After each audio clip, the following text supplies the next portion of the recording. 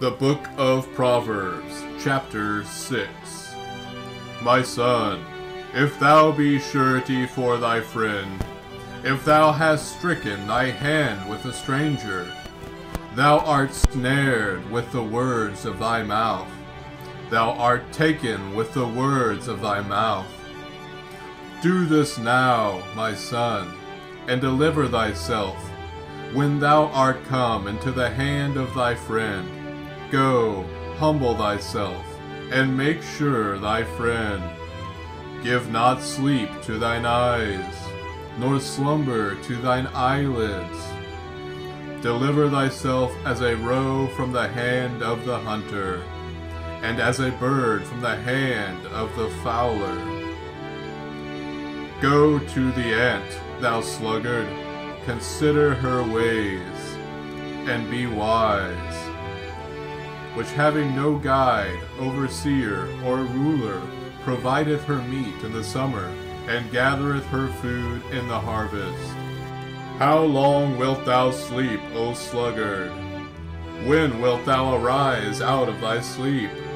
Yet a little sleep, a little slumber, a little folding of the hands to sleep. So shall thy poverty come as one that travelleth, and thy want as an armed man. A naughty person, a wicked man, walketh with a froward mouth. He winketh with his eyes, he speaketh with his feet, he teacheth with his fingers. Frowardness is in his heart, he deviseth mischief continually. He soweth discord, therefore shall his calamity come suddenly. Suddenly shall he be broken without remedy. These 6 things doth the Lord hate, yea, 7 are an abomination unto him: a proud look, a lying tongue, and hands that shed innocent blood, and heart that deviseth wicked imaginations, feet that be swift in running to mischief, a false witness that speaketh lies, and he that soweth discord among brethren. My son, keep thy father's commandment, and forsake not the law of thy mother. Bind them continually upon thine heart, and tie them about thy neck. When thou goest, it shall lead thee. When thou sleepest, it shall keep thee. And when thou awakest, it shall talk with thee.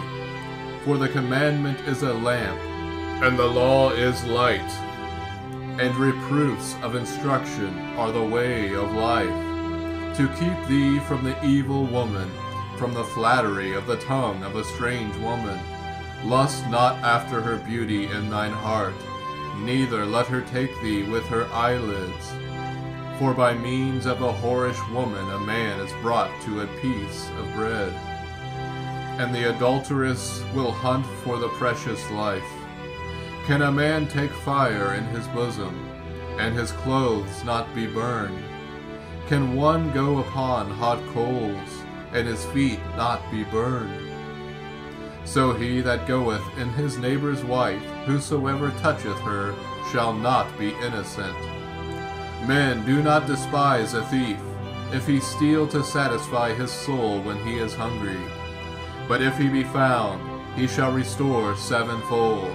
He shall give all the substance of his house. But whoso committeth adultery with a woman lacketh understanding. He that doeth it destroyeth his own soul. A wound and dishonor shall he get, and his reproach shall not be wiped away. For jealousy is the rage of a man, therefore he will not spare in the day of vengeance. He will not regard any ransom, neither will he rest content, though thou givest many gifts.